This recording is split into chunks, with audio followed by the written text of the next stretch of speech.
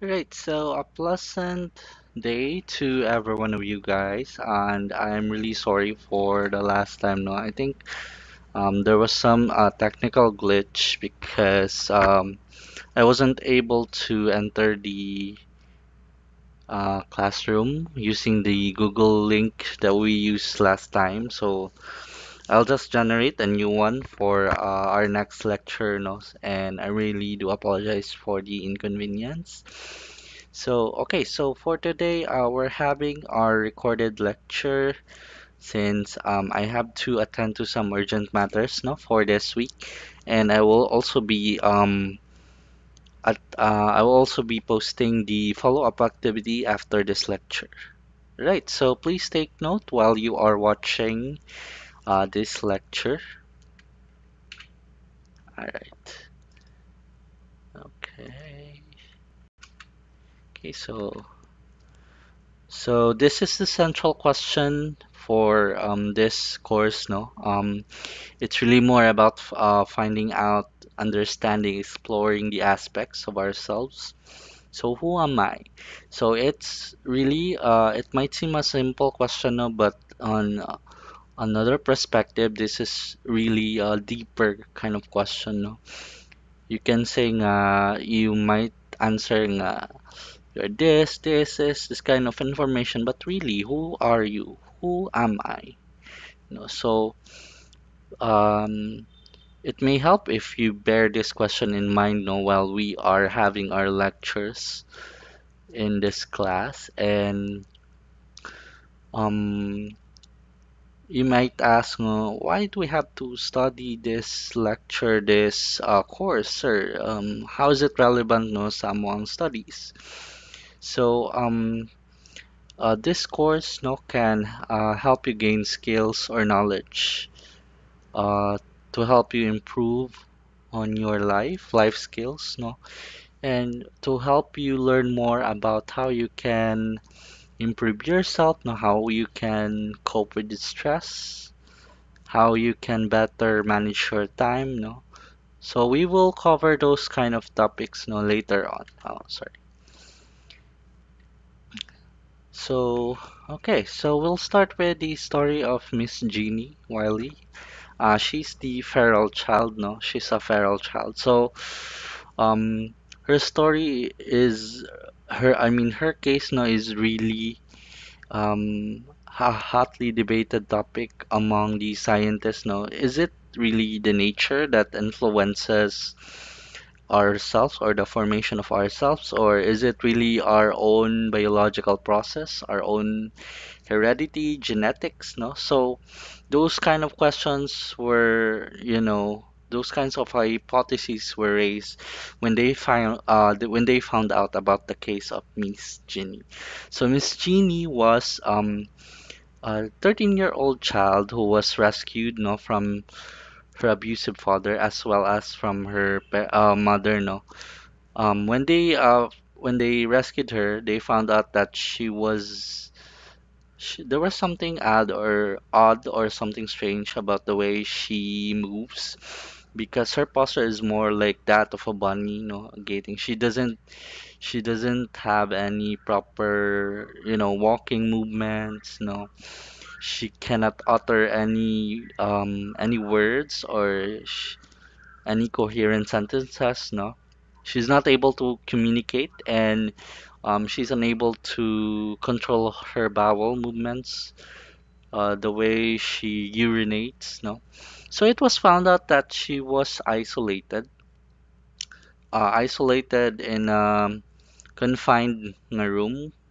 That room was, covered so that she was unable to see anything from outside. She was confined there and she was strapped in a potty chair, and she only had her father to interact with her. And it's not really interacting, no, because her abusive father, would only like growl at her if she ever misbehaves. Her father doesn't allow her mother or brother to interact with her at all, no. Even their neighbors were not aware that she exists until it was her mother who accidentally went to a social services, no? It's like marabitog DSWD sa to ang sa to dire sa Philippines, no? And that's why they were she was rescued from her home, no? And she was adopted by some persons from the social services. She was taken into custody by the state, and there were psychologists, therapists who took care of her case, no, and they tried to provide her with rehabilitation, no, but as you will see later on in the video, no, there was also some issue with her, no, so it wasn't really a happy ending, no, at all. And also, no, another case where you can really see the influence of the environment sa ato ang self, no, is when you have the case of twins. These were twins who met, I mean, who were separated, no, at birth and were raised in two different environments, no. So they have separate experiences, they have separate parents, they were raised in a different kind of home, but somehow, no, some way, they later on found each other. They later on met and reunited, and as you can see, some of their preferences were somehow the same, So it really makes you wonder, even though they were raised apart, what are those factors, that influence how what are those factors that somehow influence their preferences? No? So there's that. So the objectives, no, for this lesson for today, we will be determining some of the different factors that contributes to the self or to the contribute to one's being. We'll be evaluating the impact of these factors through self-appraisal, how these factors, influence our self, and we will also be synthesizing the influence of the factors, of the self.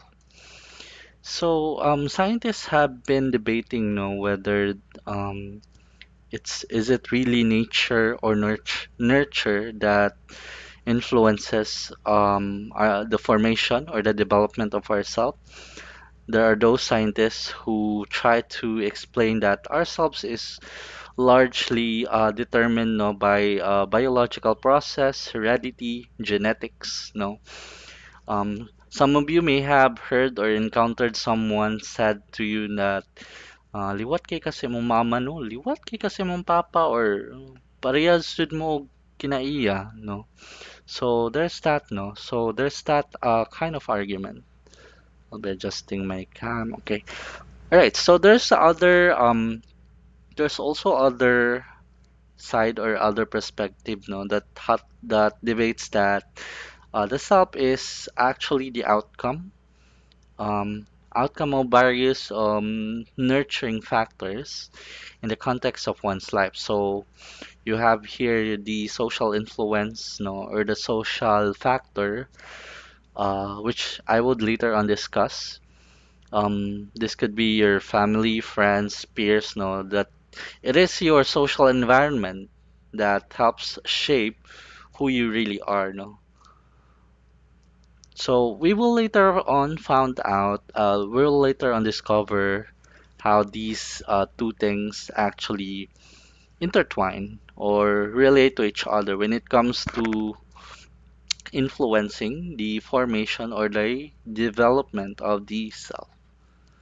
So there is no need for you to worry. I'm going too fast, guys. No, so you can always replay this video anytime if you're somehow confused. No. Okay, so let's discuss the difference between identity or the self. No? So identity, it's more on what you have that distinguishes you from another person, no? And the self, it's more on the entirety or the person that someone or normally or truly is, the entirety of the characteristics, qualities of a person. So your identity no could be your physical attributes, your dominant trait, no. It sets you apart from one person or other persons. So I think it's best visualized with this kind of picture, no, that there is an encircling identity on yourself. Um, just picture a durian fruit. It's distinguished by its spiky outer skin, no. But deep inside it is a soft, fleshy part, no. So other person might describe themselves, no, as kanang bitong kuan kanang stricto kayo ko kanang mura bitog cold kay siya on the outside but deep inside kay he or she would describe yang kaugalingon as kanang some sort of compassionate or warm kind of person or kind, no, nga na. Okay, so um here is the first dimension of ourselves. That's the social factors. That's the agent of one's being. It's the influences of significant people in one's life. It's the strong foundation of one's being and a nursery of human nature. So all of us know, no, that we cannot live on our own. We are inherently wired to interact or socialize with others. No, no man is an island. Ika nga, no.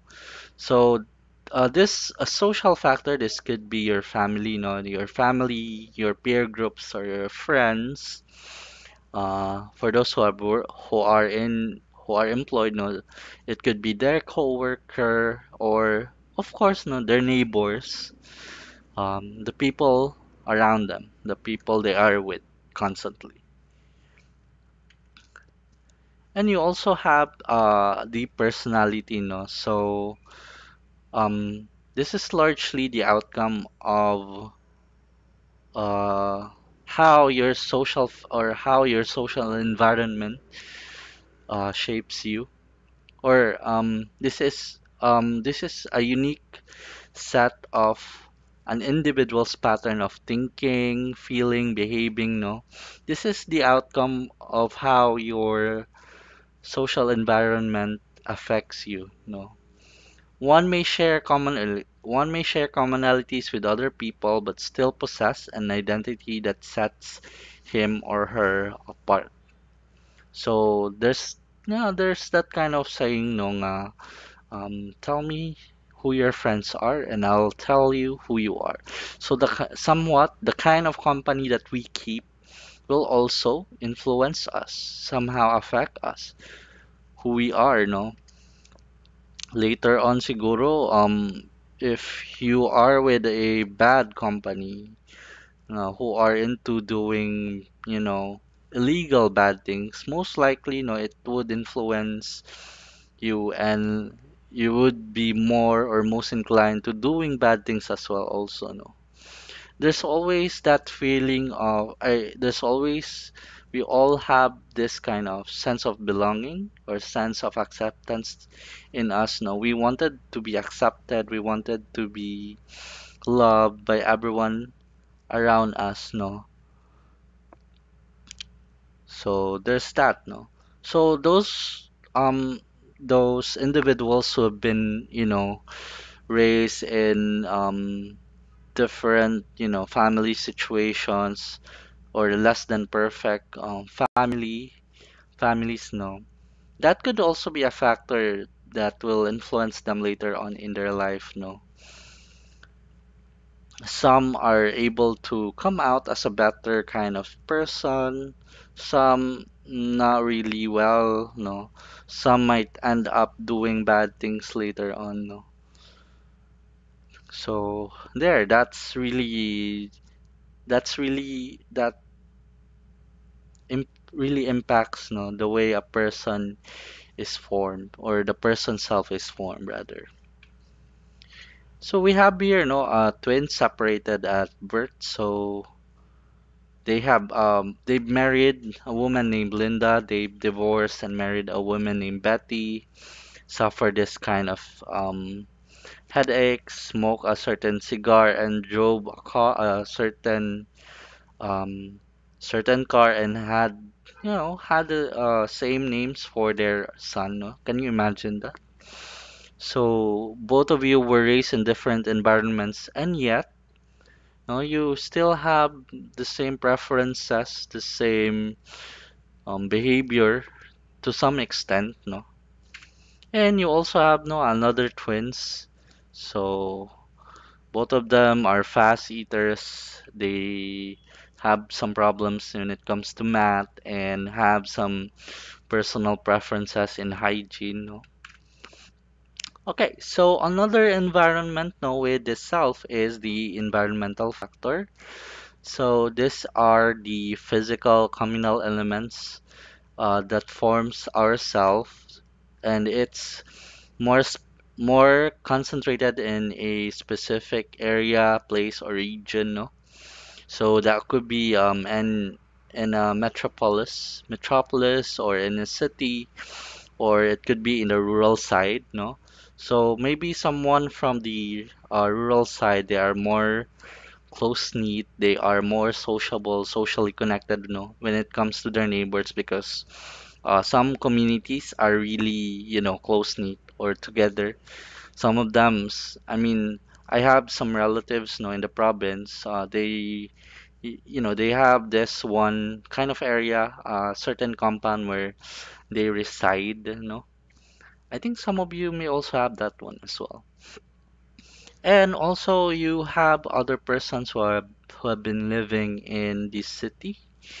Um, some of these persons may, tend to become wary of or cautious about their environment due to the fact that they are aware that some mugging or kidnapping or hold up could crime is very rampant no in their area, so they have to be very careful or cautious. So that could also affect how yourself is formed or developed, no? And of course, no, we have here the heredity factor and person volition factor. So the heredity factor, it's more on what you inherit from your parents, no? And some of you may be predisposed to some kind of, illness, certain kind of illness that's in your parents, no? Like for example, your mother or father could be experiencing this kind of illness, and there's more chance that that will be passed on to you, no? So this heredity factor is determined by heredity, no, of course. It's the biological process by which certain traits and characteristics are passed from one generation to another. And you also have here, no, the person volition factor. This is a least known kind of factor that forms yourself. It's the inclination of a person to form and construct a specific identity that will set him apart from others. So these kind of persons might be, mga radicalists, revolutionary discoverers, or inventors. Think of um, Muhammad Gandhi, no? The way he advocated for nonviolent protests in India just to reform the kind of government that they have, no? So that's one, yeah. Not everyone have that kind of, motivating factor to, enact some changes in their society. So this is not everyone has this kind of, factor. Right, so we have here the MRI scans of human brain. So as you can see as this as the year progresses, you can see that there's a enlargement of the brain, no? So the brain is really developing as you grow old. So you can also see below that is the brain of a 3-year-old child. Ah, you can see that the on the right side, no, the brain, a person who experiences extreme neglect, their brain tends to be much smaller than those other children of their own age who are in the same age who didn't have any experience of abuse or neglect. No? So you can really see nga murag nag-shrink or gigamay gyud iyang brain. So somehow, no, I think this already answers their debate of nature versus nurture. No? The nurture, the kind of environment or situation that you're currently in, somehow affects the development, no, of you, especially your biological biological process, no. For example, ang iyang development sa iyang brain, no. So in that instance, ang katong kang Miss Jeannie Wiley, no, there's the part of her brain that's responsible for language, no. It didn't really develop fully because she didn't have any stimulation communication from the outside, no. She only had sparse communication with her father, and it's really not a normal kind of communication, pa jud, no. So that must really be a tragic thing for her, no.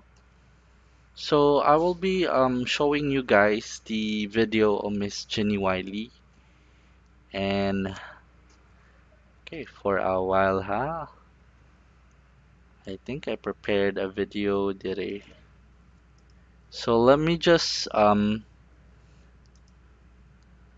okay, so I hope this video is clear lang sad sa inyo ha guys. So let's watch this video lang.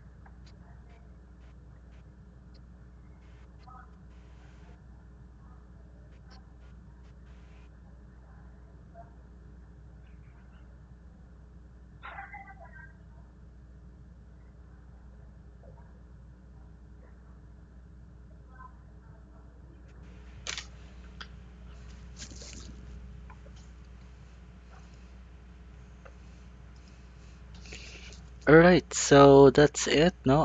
That ends our lecture for this lesson.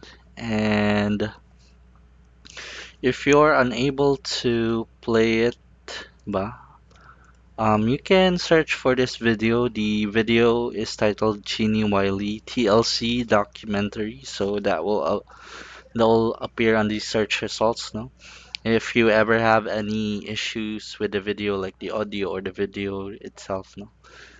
All right, so I think that's it. We're already done with our very lecture, so I will be posting the activity no, on the LMS, and I hope everyone to have a good day with you guys. And once again, no, I'll just remind you, ato ang class is on Friday, Saturday, and Friday is for the sync class and the Saturday is async, no? So let's just follow and adhere to that kind of schedule, no? Sige, so thank